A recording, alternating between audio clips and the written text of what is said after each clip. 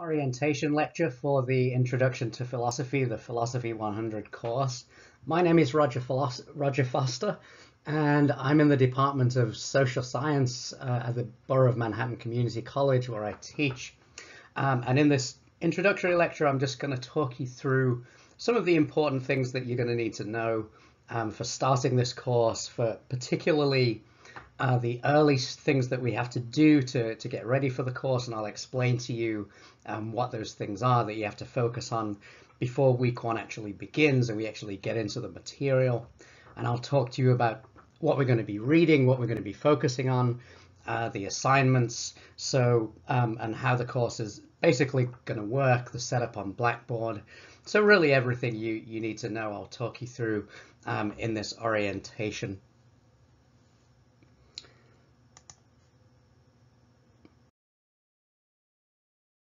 All right, so this may be your first online course. You may have taken a number of online courses before, but it's whatever your status, it's really important to do a check before the start of the semester and make sure that you're still exercising good habits about how you study, about the circumstances in which you study, and that you're still doing these core habits that make an online student successful.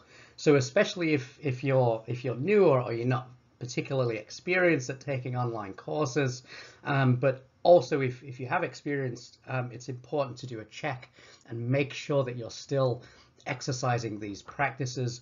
So these things really help to succeed, really help you to succeed as an online student. Things like setting aside a specific time for schoolwork, reaching out to your instructor for help, and I'll be having online office hours twice a week. I'll explain to you how that works and how to find the login information. Build relationships with your peers. Make sure you reach out to other people in the course. Find out about if there's anything they know that you don't. Build relationships, work together, help each other. Check your online course daily is, I think, a really important and a really valuable suggestion. You have to check in on a regular basis. So I'd say 3 times a week is an absolute minimum. I would certainly recommend more than that. And checking in and seeing, you have to check in to see the assignments, to check in to complete the assignments. You'll check in to complete the quiz and find out what's going on the discussion board. You'll check in to do your reply post, but I'll talk about those things in a moment. So plan out your semester is another good piece of advice. Make sure you have a sense of when you're going to do the work. Set aside that specific time and plan out week by week what it's going to look like. Focus on learning, not memorizing, right? It's not memorizing information we're looking to learn, and especially as I'll talk about, this is a philosophy class, and I'm looking to see evidence of you analyzing the material, trying to make sense of it and interpret the material, and also critical thinking about what you're reading is a really crucial part of philosophy. So it's really about the learning element that's important here. And resources are available to you. There's a bunch of resources on Blackboard you'll see, and so I'll talk you through some of those things as we go through.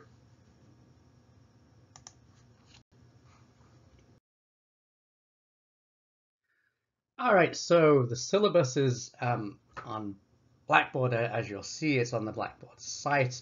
I'm not going to talk you through the whole thing here, but just to give you a couple of pointers of where to look.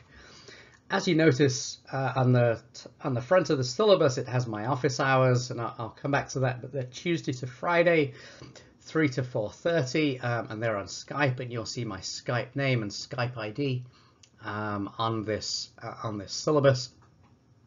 So there's a course description here you can read through in your leisure, but you'll find the really important things here are about developing, constructing arguments, developing skills of analysis to read philosophical texts, and using those skills to sort of to get into the text, to ask critical questions, learning from different perspectives, and learning how to read a complex text is something that we focus on, especially in this introductory class where you're just getting the hang of how to read philosophy, of how a text works. So building those skills that are going to enable you to read well, not just in philosophy, but in any college course where the reading, any humanities or social science course where the reading is demanding and calls on you to interpret the material.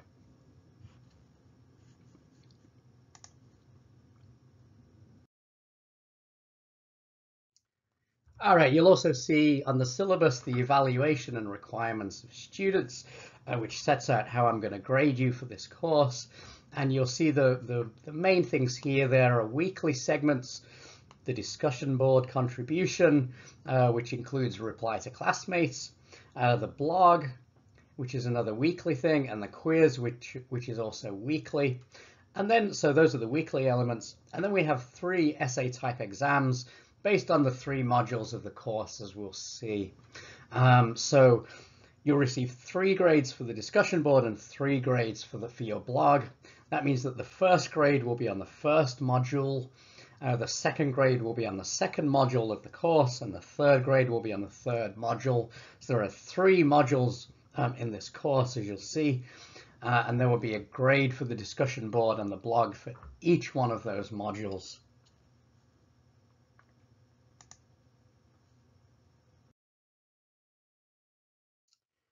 Let me show you the course map as well. This is a very important document along with the syllabus, and both of these you'll find when you log into Blackboard, as you'll see, as no doubt you've seen already.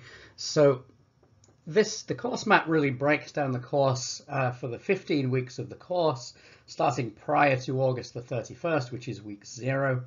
Excuse me, and here it's important to do the setup things, and you'll see those marked here. In week 0, you have to do an introduction on the discussion board, you have to set up your blog, and you have to post your blog URL on the discussion board in the blogs forum. So there's a number of things to do. Again, that's sort of finding the textbooks and getting hold of the textbooks is another thing for week 0. So, and sort of finding your orientation around the course. Of course, you'll use that time before week 1 begins, and we start reading the material to do that. So the course map shows you exactly what you have to do when we start the actual course material in week 1. It gives you the due dates, when things are due for the discussion board, the blogs, and the quizzes. So you'll find it's important to sort of follow the document week by week, making sure you're keeping up with the due dates, making sure that you're keeping up with all the work on a weekly basis. And that's really important when you're doing a course like this. It's an asynchronous course, meaning that you don't need to log in at any specific time during the day. You can do the lectures in your own time, but you have to complete the work on a weekly basis, and you have to make sure the things are completed by the due dates, the weekly due dates that are given in the course map. So those due dates are usually Sundays and Saturdays, the end of the week, but make sure you check the course map and see what needs to be completed for the week, and set yourself a plan to make sure that you complete those things before the due date at the end of the week.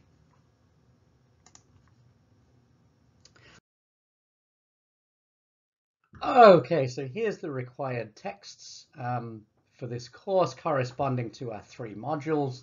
We'll start off reading the Republic of Plato. Make sure you get the translation by Alan Bloom, which is the translation we use, and it's very different to every translation is different, so it's important to get the right one.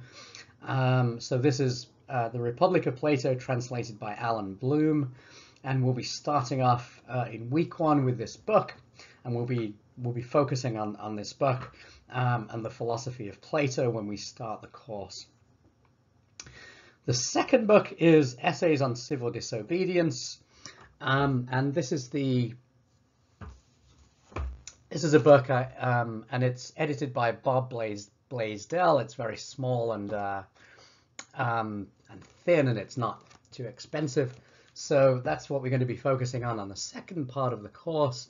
And then finally, in the philosophy of tragedy, we'll be looking at that when we turn in the third part of the course, the third module, to discuss tragedy, and we'll be reading The Philosophy of Tragedy by Julian Young.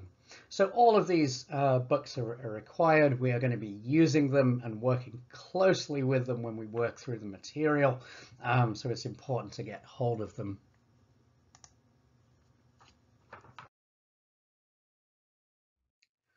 All right, so you'll see there's information for creating a blog, and it's your responsibility to create a blog and post the URL on the discussion board forum. And if you look in course information, you'll see this. In course materials, you'll see that I've posted this information on how to create a blog with some options here. And the options here are WordPress, Tumblr, and Blogger. If you wish to use a different blog, that's fine. Just post the URL, and as long as it's visible to me, excuse me, and everybody else, that's perfectly fine. So you can use one of these if you prefer to use your own. It's fine to do that. Like I said, as long as it's visible. Just again, send me the URL, put it on the blogs forum on the discussion board, and then what I will do is I will add your blog URL to the blogs list that's on the discussion board, and you'll see that here that we'll be using this blogs link to collect everybody's blogs, and I'll post all the blog links on there, and we'll be able to sort of have a blog roll. We'll be able to read through the blogs and learn from each other's comments and see what we're all kind of finding with regards to the reading.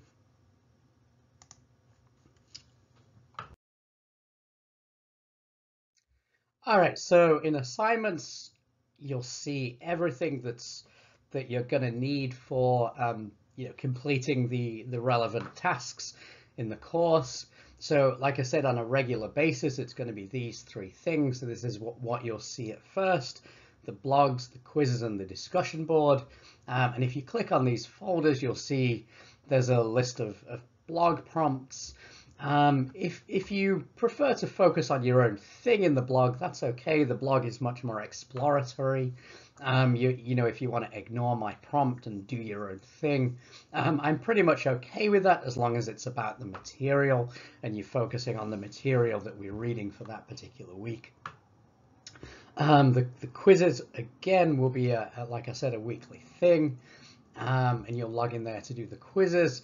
And the discussion board prompts, you'll see there. So the discussion board prompts are more like a class sort of exercise, where you'll be posting on the discussion board and replying to others. And the discussion board is where I take the sort of student participation for the week. So it's really important to complete that task, as it shows you're sort of in class, you're present, and you're doing the work. So if you're not sort of present on the discussion board, it's like you're not present in class, you're not really participating, you're not really there. So it's really important to have that presence and participation in the class, and to be learning at the same time as everybody else, and to be completing the work on a weekly basis, on the weekly schedule, the same as everybody else, to maximize your learning and also to maximize the learning of the class. So that sort of collective learning idea, I think, is very important, and it's important online as well as in the classroom, that we learn together at the same pace, and we sort of share our ideas and interpretations and learn from each other. So that's still very important in an online class. It's just that we do that online instead of in the classroom.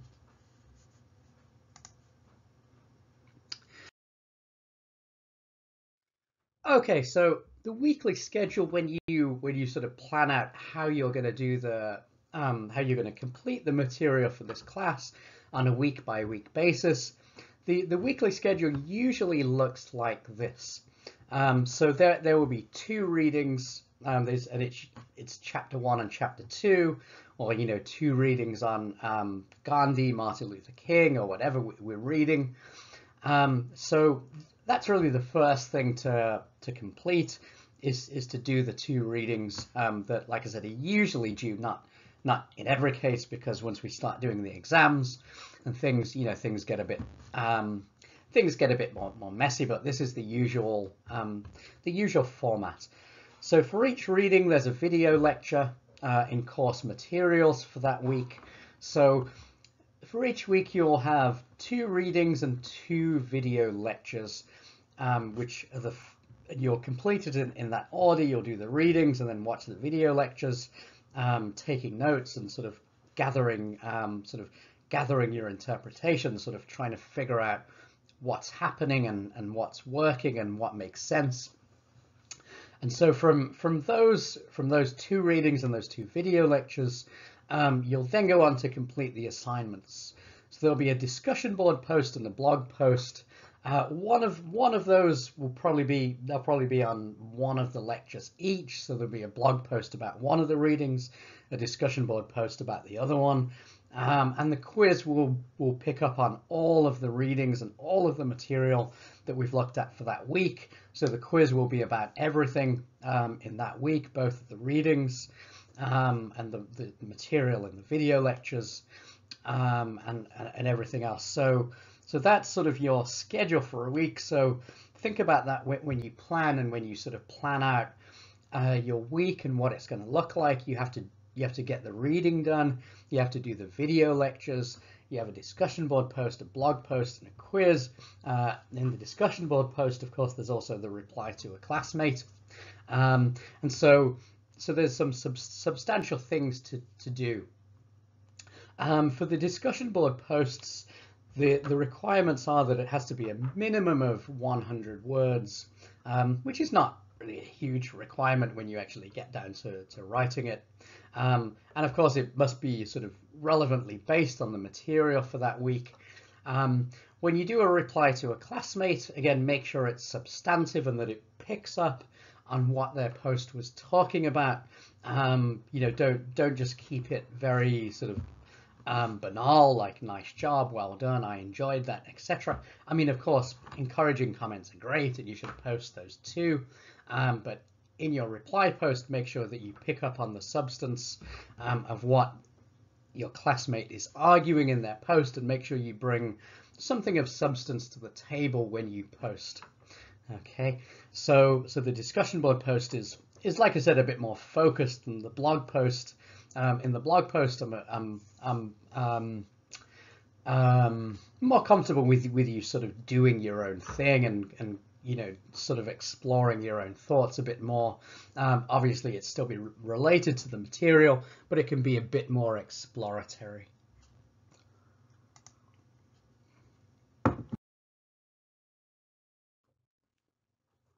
Okay, so discussion board posts are due by Saturday. Replies to a classmate on the discussion board, blogs and quizzes are due on Sunday, which is the end of the week for us. So the due date for each item, so Saturday for the discussion board, for example, items are due by 11:59 on the due date by the end of the day. So as long as you post by 11:59 p.m. on the due date, that means you've got it in on time and you've completed that assignment.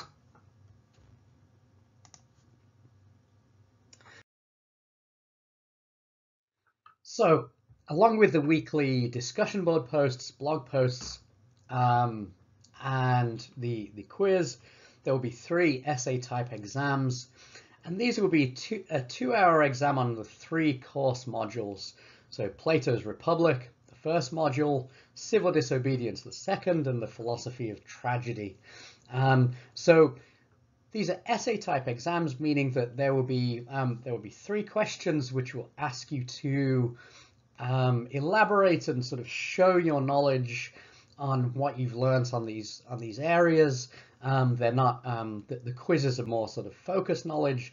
The exams will give you a chance in a kind of more open writing setting to sort of demonstrate your knowledge, to write about what you've learned on these questions. So we'll have one of these exams at the end of each course module: the Republic, Civil Disobedience, and the Philosophy of Tragedy. And you'll find the due dates are already in the course map. You'll see how that's aligned with the different weeks of the course.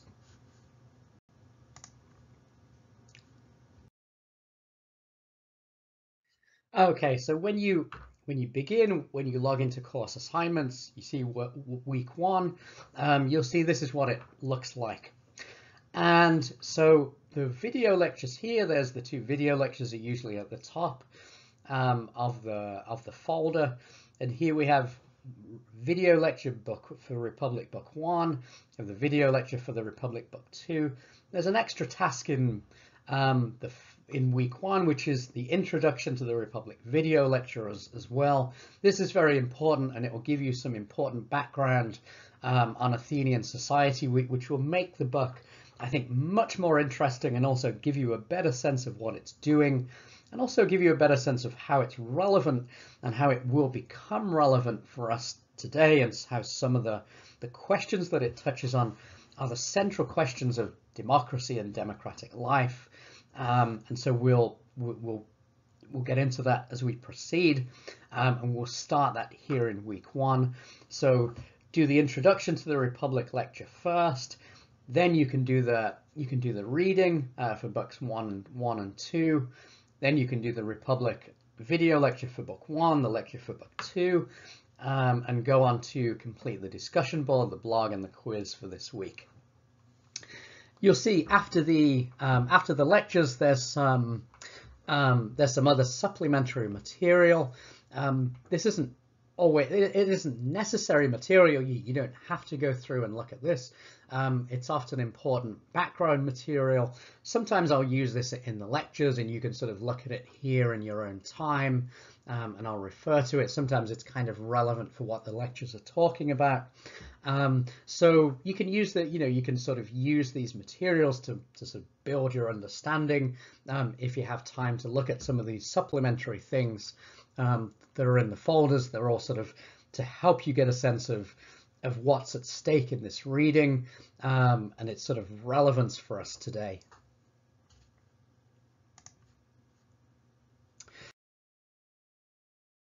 Okay, just a reminder, as I said, my office hours are Tuesday and Friday on Skype. My Skype details are on the syllabus.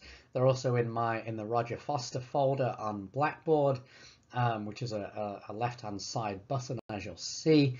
So you'll see my information there. So if you contact me on Skype, it's very easy, and we can, you can come to the virtual office hours on Tuesday and Friday. Just log in and sort of talk about whatever you want to discuss. If you're having problems, or if you just want to talk about the course, you just want to go through some of the things that maybe you're not getting.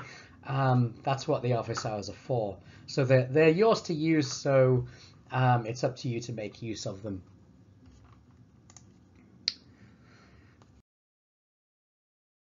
And finally, good luck. I hope this is a rewarding and worthwhile semester for you. I look forward to seeing you all and interacting with you all in the online setting.